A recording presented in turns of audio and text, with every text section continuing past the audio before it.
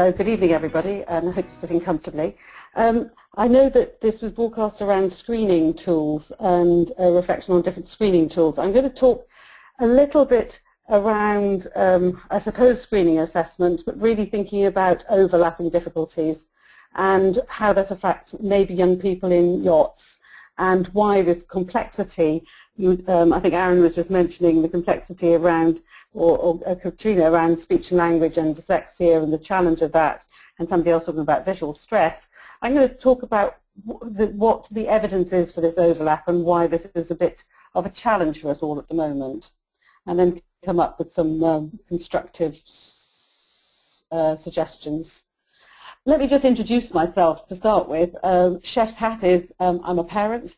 Sometimes I feel like a sort of a driver, a parent, a bottle washer, multi-hatted as a parent.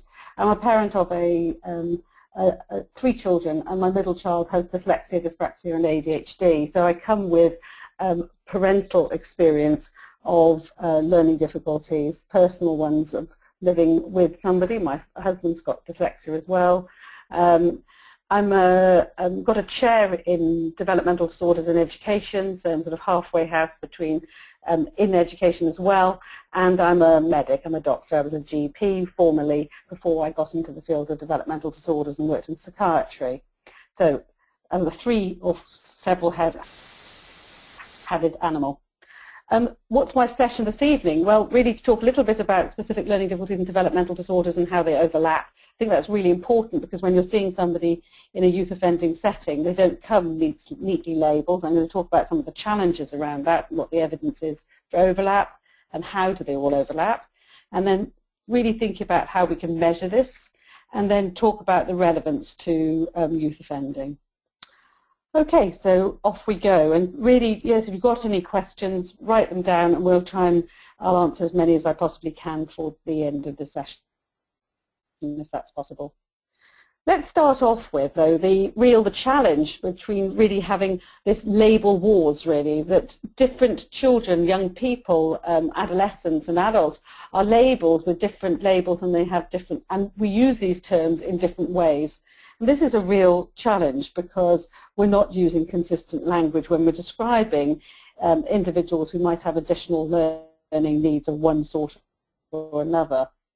Now what we know is, and I suppose this is a very simplistic statement, but it's always true, is that everyone is different and unique.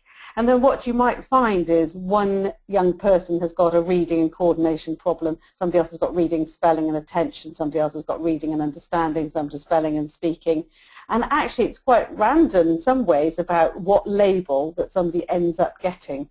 It might be the path where they go through, it might be the parents and whether they're aware that this is a challenge for their son or daughter, that if they've had similar experiences they may not recognise that this is a challenge that could be actually intervened and helped. And then we sometimes see individuals who have some of those learning difficulties, but also what we see is a variety of behaviours. So what we might see as a consequence of maybe not understanding the words on the page, not understanding instructions being given to you orally, that somebody becomes quite withdrawn, angry or aggressive. They might avoid eye contact. They might become the class clown or a joker. They might outwardly be overconfident, or they might withdraw within themselves and become rather depressed or anxious. So actually what you might see on the surface is not these symptoms, because you're not looking for them necessarily, but what we might see is these symptoms and signs. And if you can imagine, somebody might have a specific language impairment that doesn't understand or decode information very well, that going into school might have been very difficult times for them because they haven't picked up all the nuances of language in the classroom, they haven't decoded all the information that's been said to them, they've misunderstood instructions, got into trouble, and then got quite defensive or angry because they tried their best and then this is what happened. So what you might see is these symptoms. And sometimes we see these symptoms and we don't dig underneath and go, but why might somebody be withdrawn? Why might somebody be overconfident despite, or the class clown, despite them seemingly have challenges on paper or whatever? So I think this is important, that we sometimes misconstrue behaviour, and I'm going to come back to that a little bit later this evening. So let's take 3 young people. These might be 3 young people that you see in your yachts. And they're sitting there. And they're there and they are not looking around and not really attending. One's fallen asleep, one can't be bothered. And we can make assumptions about seeing these young people, and we often make value judgments about that, just based on what we're seeing. Now, this evening, I can't see you, and you can't see me. So you could hear my voice and make a judgment about who I am and what I look like. We all often look at people and make judgments about what we're seeing based on what we're seeing now of these 3 young men. So what are you doing now at this moment? You're hopefully listening to me and you haven't fallen asleep on your computer. But in reality, that what we do whenever we're reading a book or we're listening to somebody, we're not doing something in isolation. So when we're reading a book, we're holding it. We're still sitting on the chair.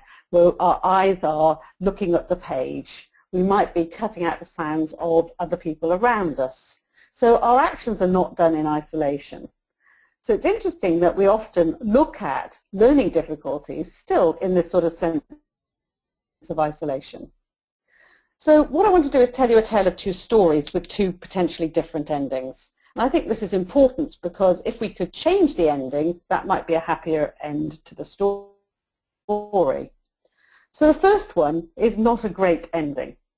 This is a young person, one of those 3 guys sitting at the table, who has got some reading difficulties, who's inattentive and very fidgety, finds it difficult. He gets up and he wanders around in the classroom and he finds it very difficult to stay on task. And he annoys the other kids and young people around him, and he gets in trouble, so he gets kicked out of class. And then what he ends up doing is he gets excluded from school because of his behavior. And he ends up behind the back of the bike sheds. And who's he going to meet around the back of the bike sheds? He's going to meet other young people who've been excluded as well. He gets sent to a pupil referral unit and seems to be doing quite well there, goes back into school, gets excluded again, and then ends up, sadly, within the criminal justice system. Okay, so that's one person. Let's take the different end. You've got an individual another chap who's sitting there, or girl, who's sitting there, and he's been, or she's been identified as having speech and language delay quite early on, and was picked up, and somebody very smart recognized that this was important to intervene because of the relationship between language delay and dyslexia. He was then identified as having dyslexia and given the right and appropriate support for his pattern of strengths and difficulties. And off he went to further education and into employment. 2 different individuals, 2 different pathways with 2 different endings. But both could have ended with a good ending. And at the moment what we see is we have this sort of lottery. And quite often we don't really know where one young person will end. We're not very good at predicting outcomes. We're not very good at predicting whether somebody has an early language delay, whether they will go on to develop literacy difficulties, they're at greater risk of having dyslexia-type difficulties, or whether they'll be picked up because they're fed up, they can't read, they can't understand, and they have to go to school every day, and they still don't understand what's on the page or what somebody's been saying to them, and they end up going down the behavior route. So I want to unpack some of this. So this is like spillikins, so you don't quite know what's going to happen. And so there are crucial factors in success or failure. I suppose one is when the young people are recognized, so that literacy intervention and other support can be put in place. If this is early enough and is appropriate and adequate, 2 very important words, appropriate and adequate, support is put in place, this can make a massive difference. If they're given a misdiagnosis, which I'm going to spend a little time this evening explaining why that happens, they could be seen as behavior and not their underlying issues, why they're behaving. They could end up going down the wrong path. Lots of people doing the right thing, but to the wrong children or young people in the wrong way. Good practice, but not being directed in the right way. They could have been missed, and I'm going to show you some evidence of that in the criminal justice system as well. So they could have left school early, or they could have been excluded from school. They might be missed because in a family where everybody's got literacy difficulties, well, we all can't read very well in our family, so Joe or Janet's just the same as the rest of us. So there might be an acceptance, this is what we expect. And so no aspiration of this could be better for all of us. So where does it all start? I'd like to say A to B in a straight line, but unfortunately it's not quite straight at the moment. I think the first thing is confusion abounds regarding terminology. This is really problematic across all the neurodevelopmental disorders, not just dyslexia, and probably dyslexia is defined a little bit better than many of the others. Now, diagnostic, why do we have these diagnostic boxes? Well, we get labels because if you have it, you get it for service provision. We have labels because they're descriptors. So I can tell you what my problem is, and it's a shortcut description for you to understand, oh, right, okay, I sort of know that, so now I know what to do about it. We use labels because that's a sort of medical model system against a social model which looks like really about society disabling us. And so the label doesn't reside within the individual, it resides within society. And then we have ecological models, which says this is more complex than just somebody having a difficulty or disability. It does depend on a number of other factors as well. So we use different names used in lots of different ways, and I highlight the blue here just to show some of the different terms that are being used. And this is changing terminology all the time. And to each of us around the table this evening, we will have different understanding of what these terms mean. And this is a real problem. And I'm going to give you a link to a paper at the end of it where we put a review, particularly in the criminal justice system, about the real discrepancy in terms of definitions around these things. But this is across the board in education as well. So specific learning difficulties, well, they're not very specific, as I'm going to show you. Learning difficulties, learning disabilities. In some areas this means people with an intellectual impairment, and others it means something in learning disabilities in America means often reading disorders or dyslexia. Learning difficulties and disabilities, hidden impairments, non-visible conditions, developmental disorders, neurodevelopmental disorders, neurodiversity or neuroatypical. So these are, I'm sure if you talk to your colleagues, you will see that we're using these in different ways. When I'm talking about this umbrella this evening, I'm generally talking around dyslexia, ADHD, autism spectrum disorder, I've missed one out, specific language impairments, developmental coordination disorder or dyspraxia, motor difficulties, and dyscalculia number difficulties. And I'm putting these all under that umbrella. Some would include them, some wouldn't include them. The reason I am will become apparent why I put all of these underneath. So when we talk about dyslexia and specific language impairment, even behavior or ADHD, these are terms that are descriptors and they are variable. Under each one of those umbrella will be variability of that individual with that diagnosis. So that two people with the same diagnosis will have quite different patterns of strengths and challenges. And that's really important because sometimes we go, oh, we know what to do with, but actually each of us has got an individual pattern. It becomes more complex, as I'll show you. And dyslexia, generally people have reading and spelling and writing and sometimes understanding difficulties and specific language impairment. Individuals might have receptive, understanding, expressive, difficulties with articulation. Different people will have different challenges underneath there. And ADHD, they might have difficulties with focusing and attending and organizing, hyperactivity, impulsivity. These are the things that are usually associated with this.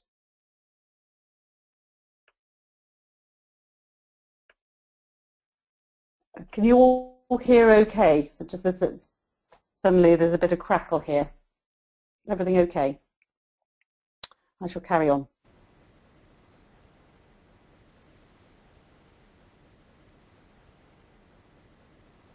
Yeah? Hi, is the sound okay?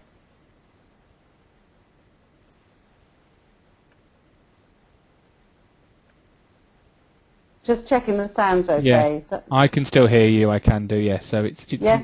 yeah, it's Right, fine, okay. It's gone out. Yes, everyone's put their hand up. It's working fine. Yes. Fine, lovely, okay. Carry on, Amanda. So Thank carry you. on. Thank you very much. Okay. Sorry about that because its sound went a bit crackly and didn't want to carry on without everybody hearing. Okay. So let's move on from this. So we're talking about how somebody gets a diagnosis or not, and how frequently they get a diagnosis. Well, what we do is we apply cut-offs for tests and say, if you have it and you score a something below here, you have it, and if you score above here, you don't have it. Now the problem with that is that most of the diagnoses are on a continuum. That dyslexia, dyspraxia, ADHD, specific language impairment is on a continuum. So if you score on some test here, it doesn't mean you don't have difficulties. It's just that the cutoff, you've gone above the cutoff. It isn't like going to somebody and having an assessment, and because you've had the assessment, everything's been solved, so you no longer have a difficulty. So we apply cutoffs about who and isn't included in certain diagnoses. What we also know is that some labels are better than others. We talk about famous people with a gift of dyslexia, and I think this is very positive because it's saying that we've all got strengths, which is absolutely true. Famous people with autism, and we're recognizing that certain patterns of intellectual ability come with benefits, and if we harness those benefits, society would be a better place. Famous people with dyspraxia, we're a bit short on those in terms of that list of individuals, and we need to have more famous people coming forward. Daniel Radcliffe came sort of out and declared that he had dyspraxia, and then we've not really heard very much from him since then. He sort of jumped back in. And famous people with ADHD, there are lists like that. However, what we know is that there is a labelling bias, and it's much better in society. Still, people sort of go, I'd rather have dyslexia than I would have ADHD, because some labels don't seem to be as good to have because there is a sort of negative connotation attached to them where it shouldn't be. If you've got a NEET, there is a sort of negative perception. Or ADHD, I think, still has a stigma attached to it, even though 1% of individuals will have severe ADHD in the population. Okay, so let's go back to my three guys sitting in class. One's got a spelling problem, one's looking irritable and bored, and the other one's withdrawn and actually fallen asleep.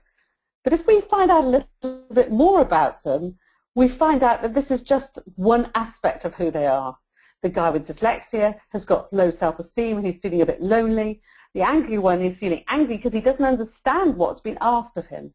And the one who's feeling very tired and pretty low as well had been bullied, and he's got writing difficulties and he's struggling to get things down in class, so he doesn't want to write anything anymore. And we add a little bit more. He's quite fidgety. He's finding it very difficult to sit still. The other one doesn't like change. And so he's worried about the next class because another teacher might teach in a different way and he won't understand that as well. And so he's getting worried and anxious about that.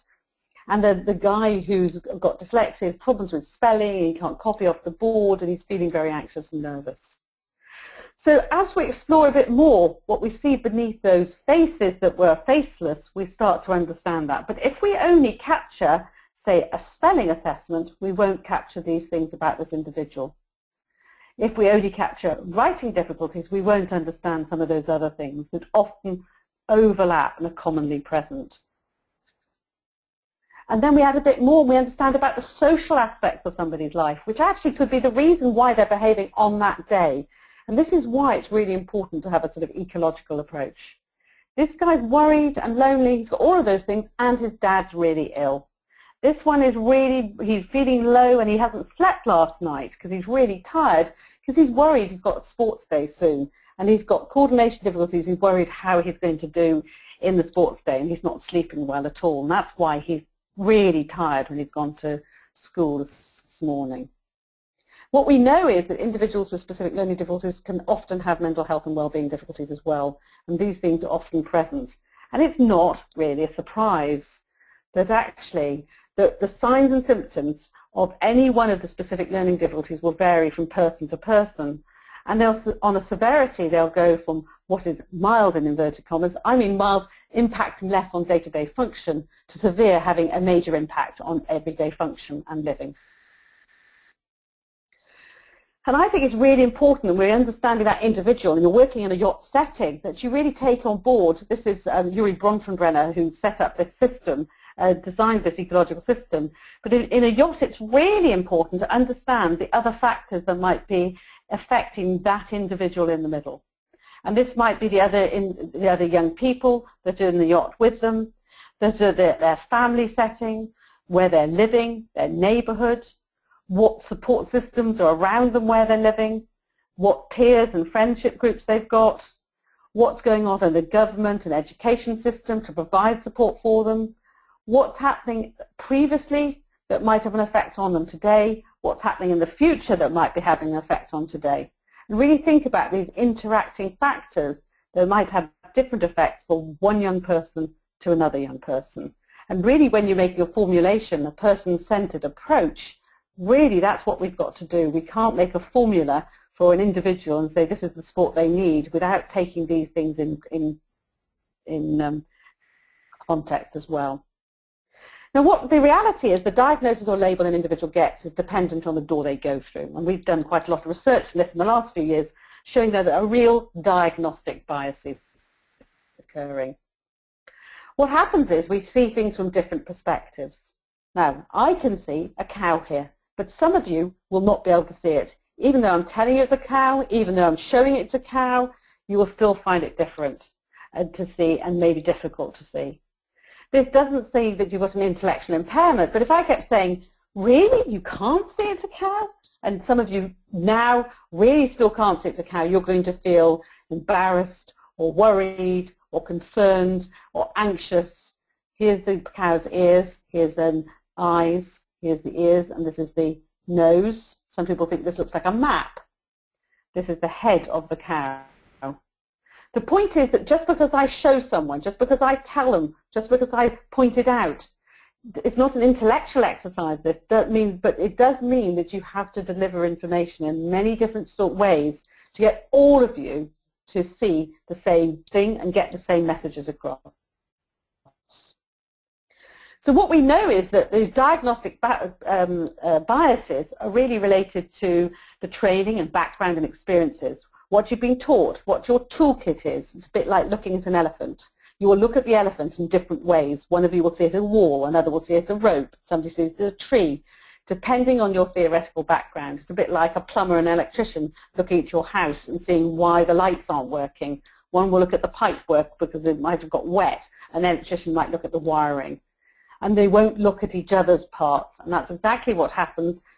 So the door you go through then ends up, the diagnosis and the assessments you're getting might end up with one diagnosis or another. So depending on your theoretical training and your toolkits, if I say that the symptoms are, the person is, the animal I'm going to be talking to you about is black and white, it's got a head and two eyes, depending on your theoretical upbringing and your training, you might come up with 3 possible solutions.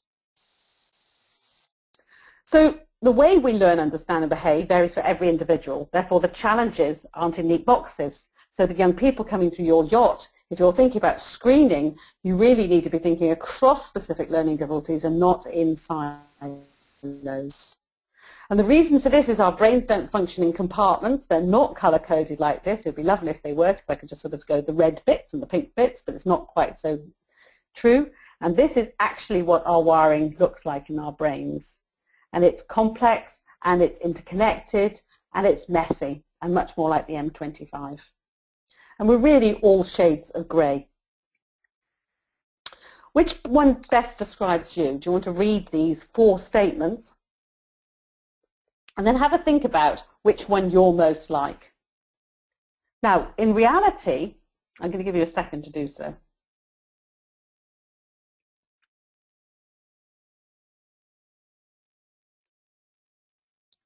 So in reality, you might be a bit of this and a bit of that, or a bit of this and a bit of that, or a bit of this and a bit of that, or a bit of this and a bit of that, or a bit of all 4, or a bit of all 3. The reality is what I've done is used dyslexia, really crude dyslexia descriptors, dyspraxia descriptors, autism spectrum descriptors, and ADHD descriptors. It doesn't mean that you've got it if you've got those symptoms, but what I'm showing you is that actually we don't fall into these neat boxes. In reality, we don't. And I'm going to show you some explanations and some evidence for that now. But what we like to do is to box and label so we have a common language. And we've done this historically for many years because it was a way of having a shortcut descriptor. But what we did, instead of saying reading difficulties, coordination difficulties, social difficulties, attention difficulties, we attached these descriptors, dyslexia, dyspraxia, or DCD, which is the international term. But what actually happens is sometimes we mislabel and put people into the wrong boxes. So we might mislabel them and see they can't be bothered, or they're lazy, or we don't think they're very able, or they're not trying, like those kids we saw at the front end of the talk. So what I'm going to do is talk to you about evidence of overlapping patterns. And reality is, and each one of these arrows in this slide represents papers demonstrating this overlap. And this is oppositional defiant disorder and conduct disorder and ADHD and anxiety. Oh, let me go back. Autism spectrum disorder, developmental coordination disorder, dyslexia, specific language impairment. Every single one of these, and I ran out of time and arrows because actually every single paper I could find more papers to show this relevance, and two ways as well. Okay, and I'm going to show you a bit of this research. So this lottery going with literacy, language and behaviour, really we see that there's lots of evidence for this overlap with specific learning difficulties, and it's not really specific at all. And the pure child is a rare child, or a pure young person is a rare one that just has purely just one. And we recognise, and I heard that Maggie Snowling is going to be talking at one of the conferences, who's an excellent speaker and hugely knowledgeable in this field, and has done a lot of the work with Dorothy Bishop over many of the years, really recognising that specific language impairments and dyslexia are on a continuum. And many children diagnosed with specific language impairment are also dyslexic, and vice versa. And this is really accepted practice now. So 50% of those with SLI will have dyslexia and vice versa. So this is really important, that if you have a young person who has dyslexia, you really need to be thinking about, do they have specific language impairment, and vice versa. And this is from Maggie Snowling's paper back in 2004, which was really important because it was one of the first times where this was really being acknowledged, that these are not separate diagnostic categories in the sense that there is real blurring at the edges. Now, this was just a small piece of work I did a few years ago, taking 14 children from a pupil referral unit, and we looked at the level of other specific learning difficulties in this group, and 8 out of the 14 had language disorders and 4 of them had dyslexia. So this was very important, that actually in this group of individuals in the PRU, where their mean reading age, this is the age, the chronological age is the blue bar, okay, this is how old they actually were, and these are indications of each of the young people. So you can see that for many of them, their chronological age was way ahead of their reading and spelling ages, and the mean reading age that fall about 4.5 years behind their chronological age. These young people had been excluded, and then they were sent to the pupil referral unit for a period of time, that their reading age was substantially below what they should for their years. And at the time, these young people were going there for about 6 weeks. And the PRU was doing a really good job, and they were really improving greatly. But then they went back into school, but they hadn't gained. There was still this disparity. And often in the secondary school, they were still being given work with reading information that might have been for an age of their chronological age, yet they couldn't access it because they were at least 4 years behind. So if they're given reading material of an age 12, but they were reading at age 8, you can imagine why they would become frustrated. And so this is so important that we recognize it. So what do? Do we see the behavior, but do we look beneath it? And that's really the question. And what's the impact if we don't do this? Well, we could have misinterpretation, the young people could be missed, they could be misdiagnosed, or they could be misunderstood. All not a good result. Misdiagnosis, an example of that is that some work by Lance a few years ago, but other people have done similar work, that young people seen as conduct disorder or having mental health problems when actually they have speech, communication, language needs. So there is good evidence that children may be misdiagnosed as having conduct or mental health problem when in fact they do have speech and language problems. So here's one of our lads at the desk again. That actually teachers see, when they see a child with fidgety behavior, they attribute that often to ADHD and they'll overrate it, even when the student has language impairment and reading difficulties. So they'll look at the behavior first and won't think that actually ADHD often, in a lot of cases, coexists with speech and language difficulties and reading disabilities or dyslexia as well. So see behavior and believe behavior.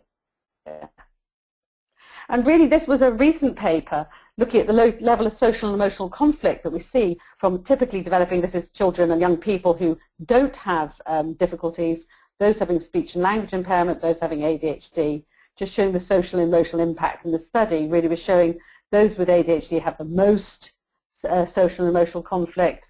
But this was a continuum, it wasn't black or white, and showing this behavioural profiles. And I think this is really important. This stuff is not black or white.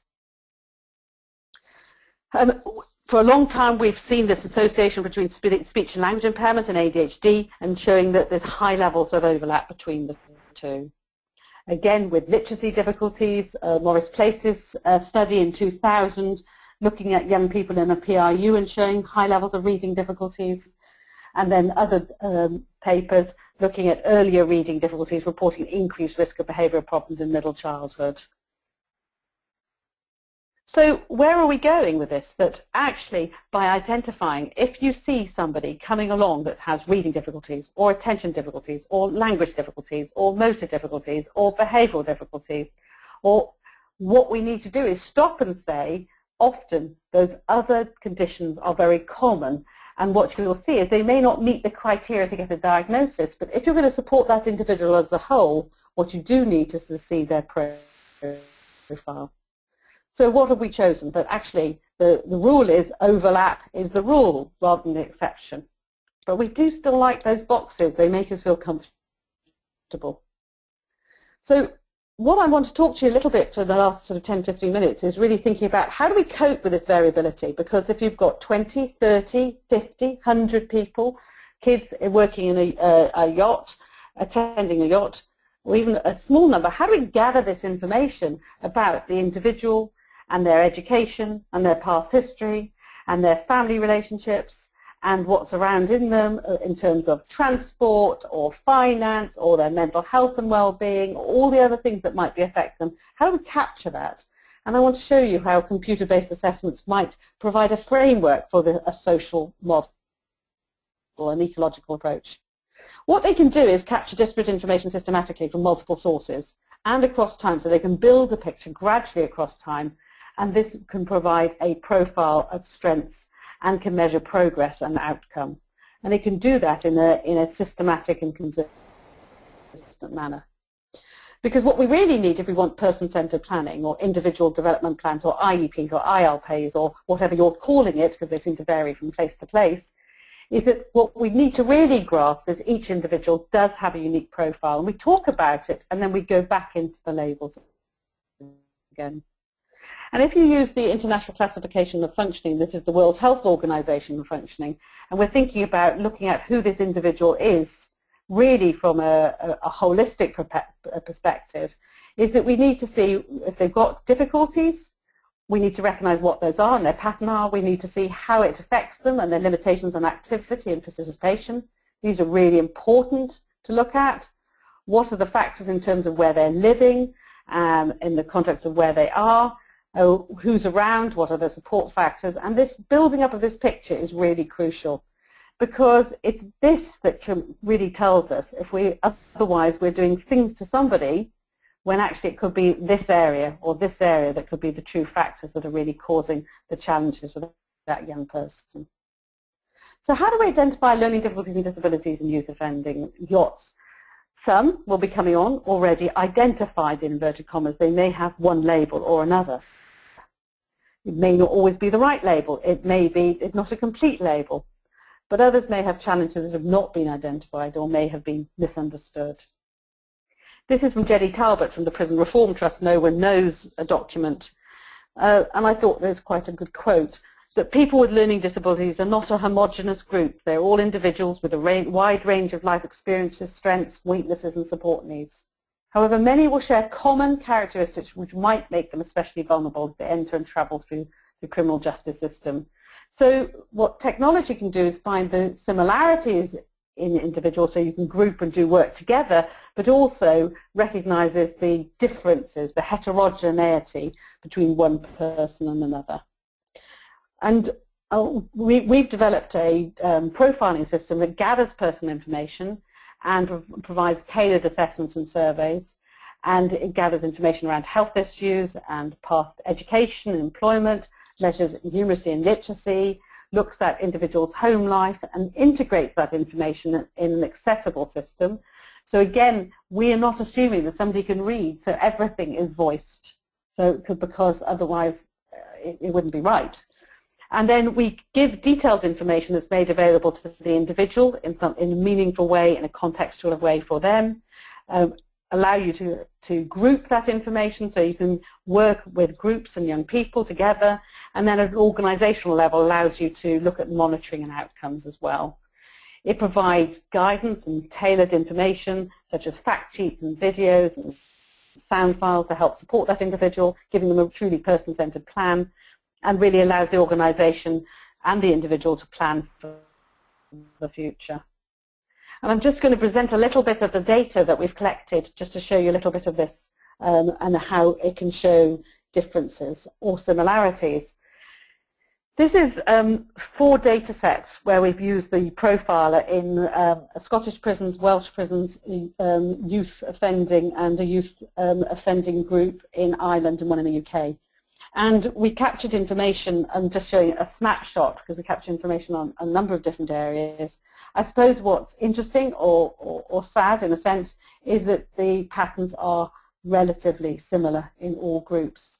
And that's what that's saying to you in a way is that young people grow up, and if we capture them early, that might be really important information, and identified perhaps things like language and ADHD and impulsivity, and recognize some of these things early, we may be able to do a difference. And just in 750 offenders, we've now got much larger data sets, but at the time when I was looking at this, what we noticed that we've got to be careful about our assumptions, because when we sometimes say that individuals have dyslexia, what we need to do is tease apart about where the reading difficulties are. Because what we found that 1 in 4 of the offenders in this one cohort had left school before the age of 14, and that 1 in 5 had regularly missed school half the time, and nearly a quarter had hardly ever attended school. So this is saying that somebody might have a reading difficulty because actually that they had not been to school and they hadn't received education. And it's difficult to tease this apart, whether that they had left school because they had there were other reasons for it. And what we're showing you is that I'm going to show you there's high levels of exclusion. So had they gone because of their impulsive behavior, short temper, they got excluded, they left school, and so they weren't attending, so they weren't able to become able to read, or do they also have reading difficulties and receptive language problems that were compounded with their other factors as well? And then in this cohort, nearly 1 in 4 had been diagnosed as having learning difficulties. And back in 2006, when we started using some of the screening tools we're now using, what we were able to look at 600 offenders from 3 different populations, and we were really seeing quite consistent patterns in the adults and the youth offending, slightly different patterns in the sex offenders. One of the things that I think is really important in some of the large data sets we've got now is that we've seen that in Cardiff Prison and Park Prison, where they have a youth offending group, that 54% in Cardiff, the young people, the adults, had been excluded while in school, and 46% in Park. And in a youth offending yacht group in Scotland, we found 90% of them had been excluded at some time. And I think this is really important, that we recognise that exclusion we really need to be thinking about why has somebody been excluded, and really thinking about whether these young people have got unrecognised speech and language, reading, dyslexia, ADHD difficulties as well. But often, sadly, we only look at one part and ignore the rest. And so individuals could be lost and their faces not recognised, and they end up within the system. We need to be much sharper at really fishing, if we see one area of difficulty, fishing for the other difficulties as well. So what does technology allow us? It allows us for changing from a lottery potentially to accuracy. It allows us to identify perhaps more accurately the pattern of strengths and difficulties, strengths as well as difficulties, which I think is really important to move individuals forward, and allows us to do this in a consistent manner. Let me just talk a little bit before we finish this, and then I'll take some questions from you. Is that this is John. He was 17 years old. He'd regularly missed more than 50% of school, and he left school at 13 years of age. He hadn't really attended very regularly. He was excluded from school many times and excluded from several schools. And he has difficulties still with reading, spelling, and his handwriting is very poor. He's got no formal qualifications, and he's got a history of mental illness. He's already very anxious and has been depressed. He gets quite agitated, and he uses cannabis as a sort of self-medication to calm himself down. He gets confused and muddled when several instructions given. He finds listening to others very difficult to do. These have been picked up from the profiler and described in a little bit more detail. He often intrudes others when they speak. He has difficulty keeping attention on one task at a time. He's restless and fidgety. He acts impulsively without thoughts to the consequences. He's reported this. He finds writing neatly and fast very hard to do, and he has to reread information to understand it. So who is John, and what's his profile, and which labels do you want to put on him, and which labels don't you? And how could we actually, in reality, best support him? He feels low a lot of the time, and he's got difficulties with sleeping. He's got a reading age of 7 years, so unless you present information in a way that's accessible to him, so if you give him a piece of paper to read that's important perhaps, very important, he may just turn away and not even try because he knows it's very difficult for him. He also has a sister with Down syndrome that he's helped care for, and so he's very worried about getting into trouble now because he needs to help and support his mum, who's a single mother at home as well, and he's always helped his sister. So this describes John, and I think it's really important that we encapsulate when we're thinking about Johns, how we really think about that individual as a whole. Using the Do-It profiler with John really just tells specifically what the areas of challenge are. He's got some ADHD and dyslexia traits. He's got mental health challenges. It can tell you where his spelling and reading is a problem and what his maths help he needs with. Just saying he's got dyslexia isn't good enough because it doesn't say where we need to support him. We need to be more descriptive and more targeted. It can provide specific guidance for him and for the professionals working with him, and it gives John his own personalised resources that he can see in a video or sound files or fact sheets that he can read because they're text-to-speech. He can target his strengths and his interests because he's told us what sort of hobbies and interests and what motivates him, and gives us a chink about what he possibly could do. And they've been delivered in an accessible format because he has difficulties reading, so we've got to really deliver this in a way that's meaningful for him. These are the sort of things that are generated from the profiler, where they produce videos and sound files and fact sheets that he can have a look at. They allow us to identify what his tipping points are so we can understand and predict why he might become anxious or angry or withdrawn. What we know is that each individual has a unique shape, and 21st century technology probably is going to allow us to deal with the complexity, providing everybody with an individual's person-centered plan. It's not going to do the work. It's a tool like a good car that runs smoothly, that it's a toolkit. It's your computer. It's part of helping us to gather the information, but actually it's individuals who are working with those and gaining relationships with and working in yachts that will really make a difference. But it helps us at least to gather information to look at that individual's shape and doing that in a consistent manner. For more information, if you want to know about the Do It profiler, but this link here gives you a free downloadable book that I've written around offenders and around the criminal justice system and learning difficulties and disabilities. And it's got lots of reference materials if you're interested in reading a little bit more. I'm happy to take some questions if you'd like to do so.